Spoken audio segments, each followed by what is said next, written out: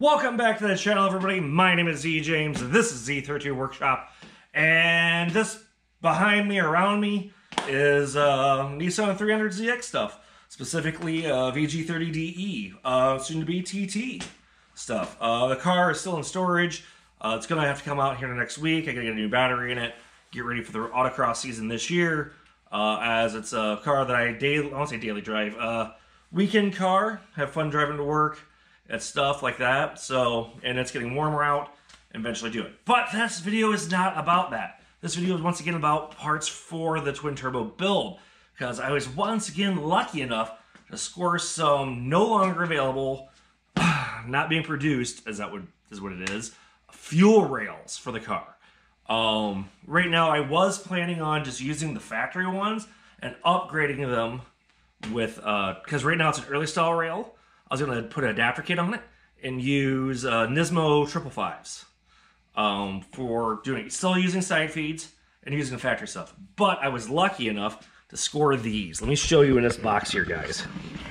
Hopefully you guys can see this halfway decently and what's going on here.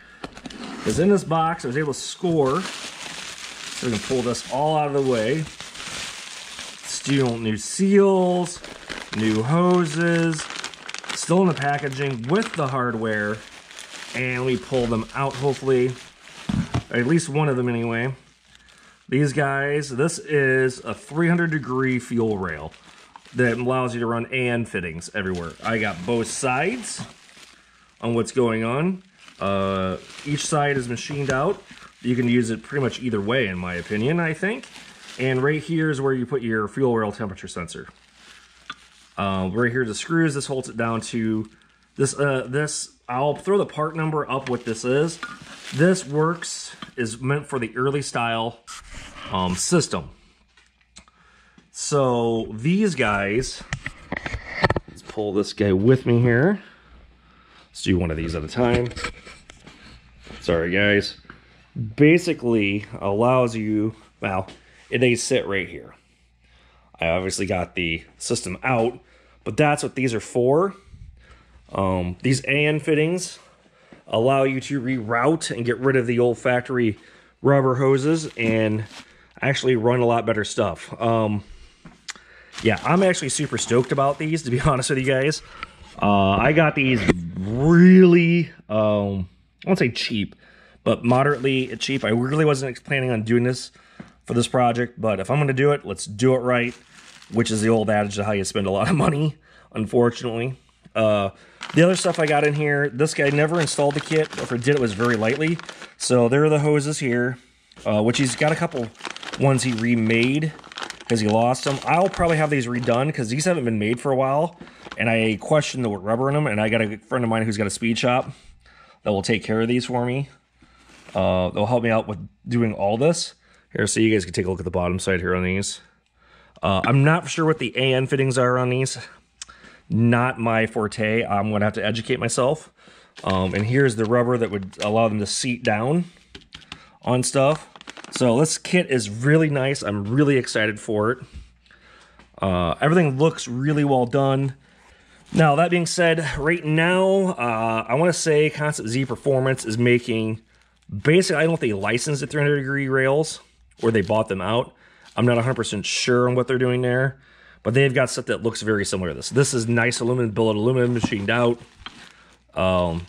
This, once again, is still cheaper than going to top feeds. So just laying that out there for everybody. So yeah, super excited. Yay! Look at this shiny new speed stuff to go with the stuff. Oh, let me show you where that would go. Is in this guy. They would go in here and mount down on top of the lower plenum. That's where that would go for these. Yay! I know the video camera shake. So, yeah, hopefully, again, try to make this a nice short video for everyone. Just more parts I'm going to be using. Oops, sorry, I'm going to move you around. Hopefully all in one take. So, yeah, brand new, shiny to me, no longer available, used racing stuff. For doing stuff. This will allow me, the issue you got to run with these is you can still run the factory pressure regulator and dampener. I will probably upgrade to something a little nicer to control, but I will still have to use it. I want to have a dampener, which helps out for drivability everywhere. So yeah, those will be coming too, because I'm going to order up one of those for a fuel pressure regulator and a nice dampener. And I'm not for sure what I'm going to use yet. I've got some thoughts, but it's still up in the air. So once again, my name is Z James. This is Z32 Workshop. I'll see you in the next video. Oh, and at the end, I should always say, please like and subscribe. Every little bit helps. So I'm pushing out this content once a week to get stuff going. Excited about working on 300ZXs and stuff you can do. And I've got something in the wind I'm working on that's going to be a nice side-by-side comparison that I'll show you guys in a couple videos later. Hopefully I get the thing purchased to show what's going on. They need to be cleaned up. Once again, it's stuff that's no longer available because the guy doesn't make anything. And anyone who knows the thing, it's MSP. Oh, that's a little bit of a hint for anyone who knows. So once again, see you in the next video. Take care, and I'll see you then. Bye.